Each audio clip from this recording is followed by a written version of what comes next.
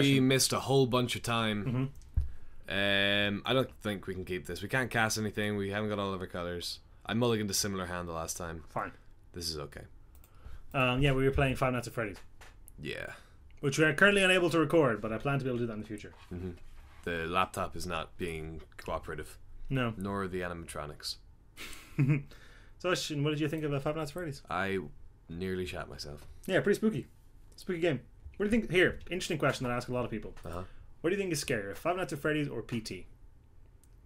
I know they're kind of different kinds of fear. I felt more afraid playing Five Nights at Freddy's there than I did Really? playing PT, yeah. Ooh, tag him scheming.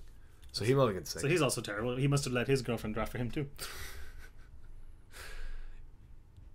That's sexist. He must have let someone who doesn't know how to play draft for him There too. you go. I don't understand how people can say Five Nights is scarier than PT. I just think It's Five Nights is stressful. yeah. PT isn't really stressful. Sign of also not a good card. Silent Glacier is pretty good. That's a good card. What do you keep? Maybe just lands. Lands could be. It must be lands at this Cyan point. is a good card. Surely you want to draw your lands and then these. Maybe. You know, I don't know what he's thinking. Look at Silent Glacier. It's a good card. It's double blue. It's high. It's kind of better now. Oh, that's annoying. Oh, I couldn't have cast a turn anyway. So game. What, you think it's over that quickly? Hang on, game right. The other argument is this, but this will trade first. It's better now because the format's a little more conducive to 2-color decks. But back in cans, it wasn't very good at all. I don't think. Well, how bad is a 4-mana 2/5 really? Not good. I think it's fine. Like, did you play a 5-mana 2/8? Because that was called Riding Mastodon. I did occasionally. Nah. I played it in the Abzan Big Butts deck. Nah. Okay, you're good. Sound. Attack, make him discard. And then Country Warden and Skull Hunter. Yeah. Or Scout if we really want. I But think this it's is probably probably better. yeah. We don't know what we're looking for with this, really. I guess an Angler would be pretty good. Mm. There's no way he's going to do that. Yeah. That would be ridiculous, yeah. Mm-hmm. So you really think... explain your rationale for Five Nights being scary. Okay. So... the biggest problem for horror games with me, like, I can do zombie shooters. Well, yeah, because you're armed. I can do Fear, I can do Left 4 Dead, I can do that kind of stuff. I can't do games where I feel helpless. Well, that's the keystone of horror. But the more helpless I feel, the worse it is. Sure. And I felt more helpless playing Five Nights. You literally can't do anything. Yeah. Whereas at least in PT, I can move. Yeah, sure. Alright. We'll attack with both 2/1s. Scout and try to hit something we can do. Yeah.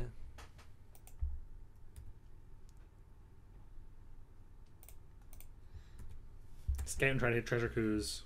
We can't hit Treasure Cruise with Scout. Oh, sure. Could we cast the Angler if we hit that? It's 7, isn't it? No, we couldn't. Well, there would be 5 cards in the bin. We'd have 1 mana, so no. No, not this turn, but next turn for sure. If he'd traded there, we could have. I'm gonna keep the swamp up. Just that doesn't matter. What are we representing? Well, I was thinking about the Angler, but we can't cast it, so it doesn't actually matter. Just play the Scout. Okay.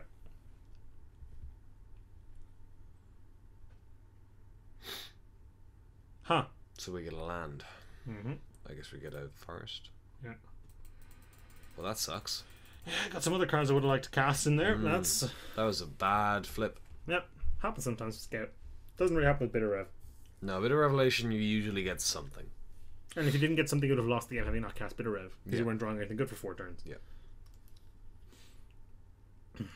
We take 4 here. Yeah, I think PT is much scarier than Five Nights at Freddy's. Why? What's your rationale for that one? PT has this... they're both pretty helpless in both games, to be honest. What's this, Snowhorn Rider? That's pretty good. Oh, we can bow strike that. And in fact, that is what we do, I assume. And play the Salt Emissary. And bash. Which is not bad. It's a decent You turn. get him for 5, he goes to 8. My rationale for that is that I think PT has this sense of dread and unknown. Just about everything in Freddy's is a known quantity. There's Foxy, which is not really a known quantity, but the rest of the stuff is. It's like, these are the animatronics, they're coming closer, they're coming closer, they're coming closer. Whereas PT, you never know what's going to be around the corner because there's no rules in PT. There's no rules to what happens. And the game is very well designed that it has this built-in moment of suspense every time you go through the loop, because there's a corner to turn. So there's always a what's going to be around the fucking corner. Nothing, never anything, just about never anything. Whereas Five Nights at Freddy's is very static and it's well defined. It's like, look, if you do these things, you'll be okay. And PT is there's a thing I noticed in PT where I won't spoil it for people who it's actually spoiled. but the jump scare that happens, you know, the big jump scare. Yeah. Oh, good. That happens just before the corner. Oh no, it's completely randomized. Because to me, it happened just before the corner, and like you said, you feel this sense of going around the corner. Just the 2 bar guys. Yeah. But when it messes with you like that, when you're expecting something bad to happen at the corner, I find that very scary. Shall I leave the man up for the regen? That's probably correct. We have enough to. Yeah, we got plenty anyway, of bin. What it actually does, the game actually does, is at that point it spawns the ghost, I believe, and then you can run into her. You need to delve into one more. Yeah, you can run into her from that point onwards. Like you can, if you move quickly, you can get through the game without ever having that happen to you. Really? Yeah, totally. Interesting. I'm excited for the full Silent Hills.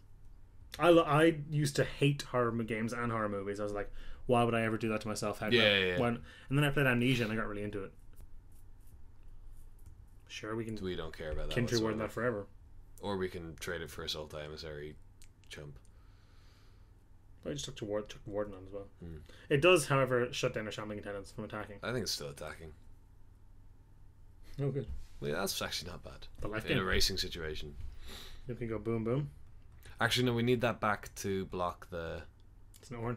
Yeah, so just the game.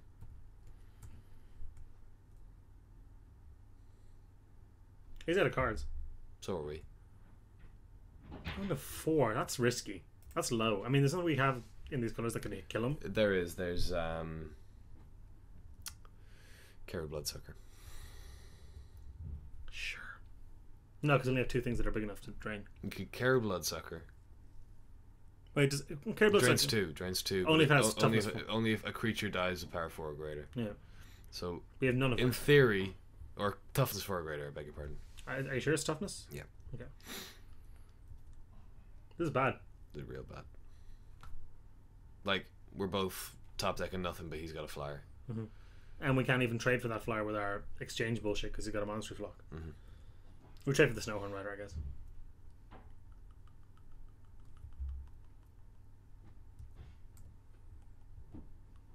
I don't know if it's not, I guess you drew gas, but I think it's probably smarter to just untap that Snowhorn Rider. Well, there's no point because we just traded off for the 3/5. Do that, and then he has good attacks with some other stuff. And it kind of doesn't really. Get to see what the morph is. I was just thinking about that because I was like, I wonder what this is. Stupid Dennis tricks are for kids. Okay. Show me your wares. What you got? Snowhorn Rider Mark II. The reason I played that is because now we can technically generate this twice and we're not fooling anybody at this point, you know? Agreed. But generating it twice doesn't really do anything because if it taps, yeah. Yeah. If he untaps one and then flips the other one on his turn, I think we just die. Or either the way around, either or. I believe you're right. Yeah, you are right, yeah. You go boop, boop, boop, boop. Oh, no, we don't. I think we do. Yeah, you're alright. Well, we're certainly not winning this game anyway. That was grim. Although kind of close. Yeah, it was a decent match of Magic at the very least. Have we won a game yet? Have we won a game? The one he mulliganed to 4, we lost that, didn't we? We did lose that game. We have not won a game. No. But I think we won a round the last time Grace drafted for us. Do other heroes win again? Yeah, I cut the Will of the Naga because it's our worst delve spell and we have good ones. Fair. That was our first pick. The Will of the Naga. Yeah. Would we like to play first? Probably. I guess. Sure. Yep. Actually, not the worst. Not great. Not good, but it's like... Because I kind of want to land and a creature with this. Well, you want a swamp, like? Yeah. Or she picked a Dismal Water and a Jungle Hall. I was pretty impressed with that. That sounds condescending, but she doesn't know how to play the game. Yeah. Her reasoning for picking them was a little off. That they were... things to put stuff on. Yeah, you fixed it to them. Are you making that noise? Am I making what noise? A slight swooshing noise. A slight what noise? Swooshing noise. Dennis, you're being very paranoid. You know that. Swing with the Highland game. No, we do that, but then we just play Heroes Blade, next turn equip, and then we start smashing them with this. Yeah, but still attack with the Highland game. Sure, but... What do you mean, no? That's swooshing noise. What swooshing noise? Move your foot. It is you. You're making a swooshing noise, you asshole. I fucking knew it. You're such a strange man. Oh, what a weird thing to complain about. Because I'm not complaining, I thought it was me. You thought you were making and then I was like, well, I'm going insane. That's the next logical step. Oisin said no, so... So obviously I'm mad. Descending into complete... What do you think of playing Ice Feather Ravens on turn 2? I don't think it's done as often as it should be. Yeah? Like, here, Oisin, would you play 2 mana 2/2 flyer? Yeah, great card. You don't have to do the whole farting around. If you've got other stuff to do on turn 3 and 4 and stuff, just play it and start beating. If you've got an aggressive deck, you got some tempo plays, just get it in there. Yeah, but it is itself a tempo play as well. Sure, but it takes up a lot of your mana and stuff. Yeah. He can't trade that after we've Heroes Blade it up. Nope. And we win that race. It will be a 5/3. It's a pretty powerful card, Heroes Blade. It's expensive. No, most equipment, if it's even marginally playable, is very good. Mm-hmm. I don't think this is very good. I think this is marginally playable. But equipment as a mechanic is just very powerful. Yeah. That's why they've stopped putting good equipment in sets, like. Pretty much. Remember Moon Silver Spear? Yeah. A hell of a card. That was a good card. Those are my first rares. My first rare was a Psychosis Crawler. That was a Jace Memory Adept. Fuck you. Taigam Scheming again? That is just still unplayable, right? Yes. I don't think there's any deck where you want to Taigam Scheming. It's better than Index, but Index is super, super terrible, so... Yep. I mean, he kind of has to chump here, almost. In a way, doesn't he? I had a deck list put together. I never built the deck. Which included Taigam Scheming. Taking the lands off the top. Wait, a constructed deck list? A constructed deck list that included Taigam Scheming. Literally because it was Jeskai Sense combo. And sometimes you just needed pieces. Mm-hmm. And the deck was playing Dig Through Times as well. And cruises?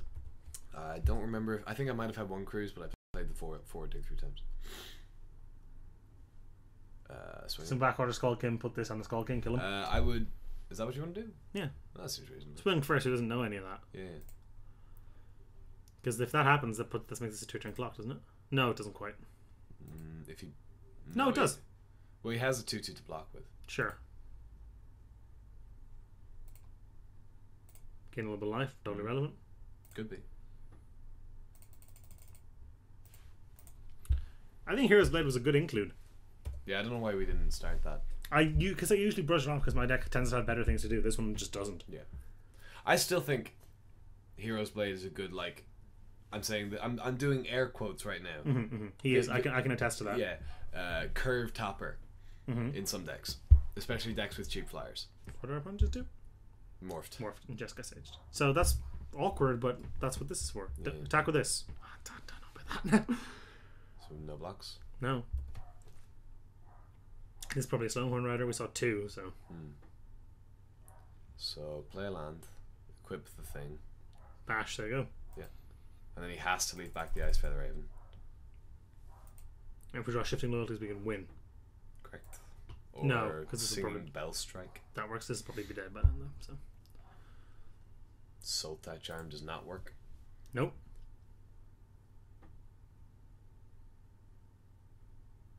He's like, huh. This is what I mean. Like, you play a few cheap flyers and Heroes Blade. Mm-hmm. It does cost 4 to equip, which is a meaty equip cost. Yeah, but it's like... Okay, so... If you had an aura that was 4 to play 3 + 3 + 2... What do you block here? Attack with the Manifest, the Morph, and the Sage. The Manifest, right? We block the Manifester because that's a Snowhorn Rider. Well, this could also technically be a Snowhorn Rider. This is true.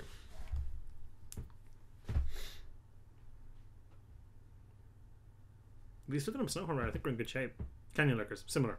We should block that now. Yeah, well. We're on 7. Might have to attack and then play the Crotic. That would be Ox. Well, I mean, we just stick the thing on the Trampler, like, then at that stage. Yeah. It's also a super solid blocker. What's he got now? Another Morph. Okay. We'd have to block this, so. Perfect. Heat Retainers is perfect. So we go Scout the Borders, Heat Retainers. Don't play land. Why not? We're about to Scout the Borders. So we might draw a different land. We might draw a life gain land. Sure. You know what would be the best off that? What? Shambling it. Gurmag Angler. Gurmag Angler. Because we can cast that, can't we? Yeah.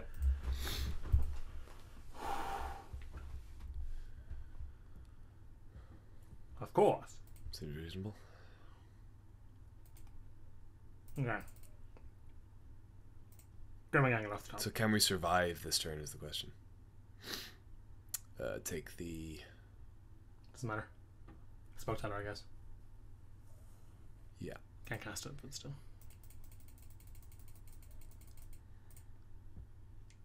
And then the Heatstone Retainers. And we must block this. Yep. And then if that is a... It's not a matter, we still live.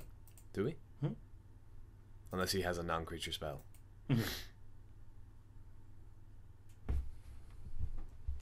We could theoretically block the Morph, but then if it's a Snowhorn Rider, we die. Yeah, there's no reason to do that. He died to a non-creature spell that way as well. Alright, we gotta block this and see what happens. Yep. His non-creature spell... Like, it's unlikely that it would... His non-creature spell would have to cost 1. Yeah. Which I don't think... Or if this is a Woolly Locks on, we also lose. Yes. But, you know, playing the game. Otherwise we win, though. Unless he has a removal spell for a Skullkin or something. Yeah. Snowhorn? Oh. I think he just overtapped. Collateral. Collateral damage. Kill us with collateral damage. Do it. So we win? Because you tapped out. Hooray! We won a game! Woo! We won a game! Be more excited. We're winning a game in the finals. That's what... It's the finals. The final round, Dennis. Alright. Final round. Fight! Yeah, fucking run it back. It worked well last time. Let's do it again. Pretty good on the Kindred Warden too, actually, the Hero's Blade. Yeah. Like I say, cheap creatures with some form of evasion, you mulligan the hand and you Lose the game and cry yourself to sleep lose at the night. game and cry yourself to sleep at night. And I think we might have to keep that one. Yeah.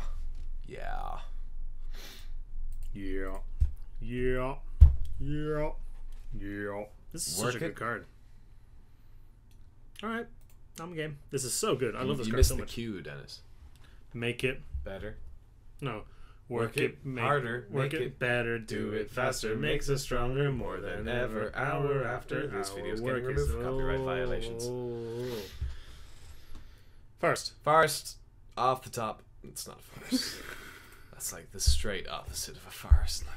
What do you think of that card overall? You think it's good? I don't think it's good at all. I don't think it, like I think a 6-mana spell that requires your opponent to have better cards than you and can be utterly blown out by any form of instant speed removal is not something I want in my deck. I guess that's reasonable. Channel Harm does that too, though. Channel Harm doesn't require my opponent to have better cards than me. Doesn't require me to have a creature. Oh God. And if they want to use God. if they want to use instant speed removal, and it has to be instant speed removal on their own creature. I think this is all she wrote, buddy. Yeah, you're probably right. You have to Bitter Rev next turn, so we'll go to... We're taking 5 here, going to 12, we'll go to 10. If this thing has any power more than 5, we die. It can't really. Could be an Alpine Grizzly. Pretty close. Alpine Grizzly, plus Prowess Prowess trigger will Yeah. kill us. However, the following turn, we do get to go Smoked or Parapet into Heatstone Retainers. In theory. And I think we might be able to survive at that point, depending on what he does, but it's not good. If that's it's not a red or in bad shape. We have to Bitter Rev. Yep. That's our only option. And we need to take a Forest. I suppose we can just play this now. Death Frenzy. No. It's no forests, so we take Swamp Shambling. Yeah, I think so. But what does Shambling do? Shambling do anything? There's more than those two when we don't have Yeah. green mana.